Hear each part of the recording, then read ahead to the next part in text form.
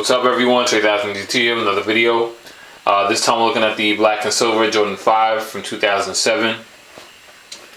I know when everyone saw that these were going to come back, everyone was really excited, myself included. The only problem, had that Jumpman on the back, and the last time we got a retro, or actually the first time we got a retro of the black and silver Jordan 5, it had Nike Air on the back and no 23 stitching.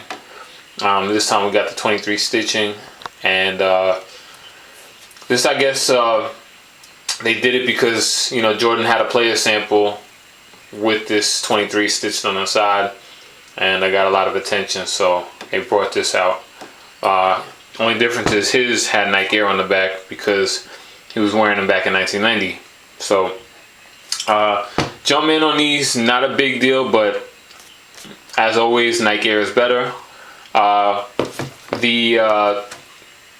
The tongue on these is different than the 2000 retro and the originals.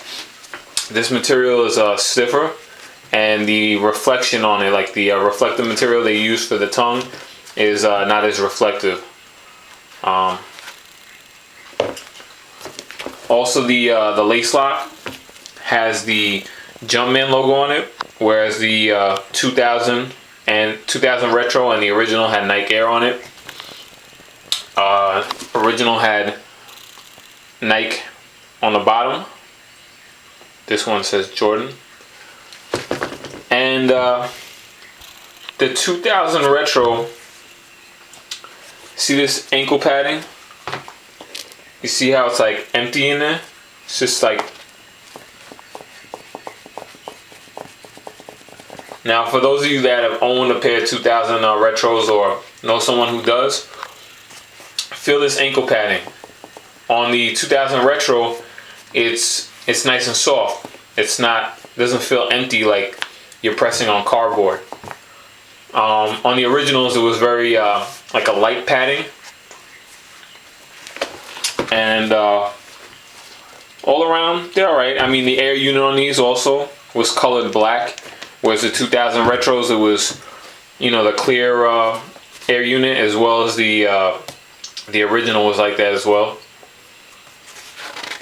But one thing that I've stated before, that I feel that the 2007 retro has over the 2000 retro, is that it has like a more narrow cut to it, and I feel that these fit truer to the originals.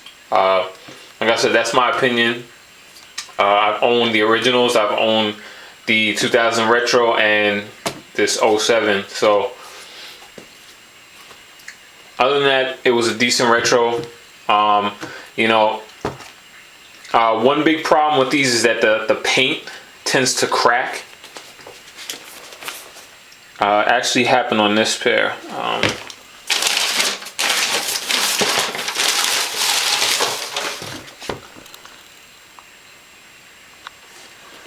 I'm not sure if you can see that.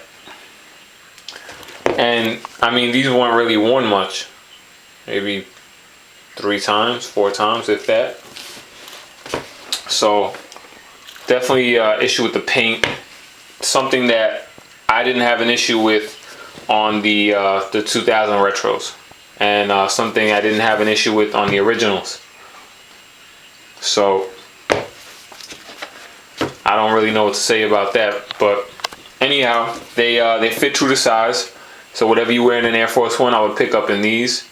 And all around, it was a solid retro. Nice to have in a collection. Even if you have the 2000 retros, you'll probably want to pick up these because I got the 23 stitching on the back, Jumpman on the back, and just nice and comfortable. And price range, I'd say maybe anywhere from, and we're talking about new pairs, I'd say maybe 200 to 250. And that's it. If you guys have any questions, concerns, comments, feel free to drop me a line. And oh, one more thing, I'll show you what the box on these look like. So Anyway, if you guys have any questions, concerns, comments, feel free to drop me a line. And as always, stay tuned for more videos.